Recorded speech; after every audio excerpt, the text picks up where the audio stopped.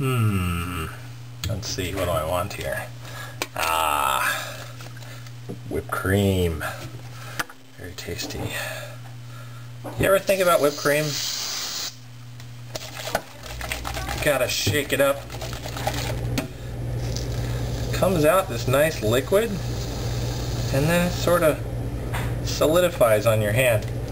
Now, I thought this was some sort of oxygenation that was going on as the whipped cream came into the air, but it's actually something called shear thinning.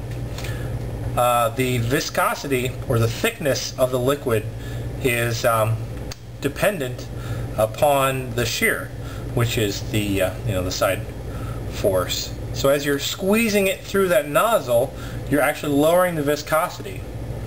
And the same thing is true of ketchup, for example. It comes out of the container really easy, but you can stick a big glob of it on the end of a French fry. And that's shear thinning. Oh, why am I thinking about it? NASA just did this big experiment in outer space. They released the results. I'll post those over here.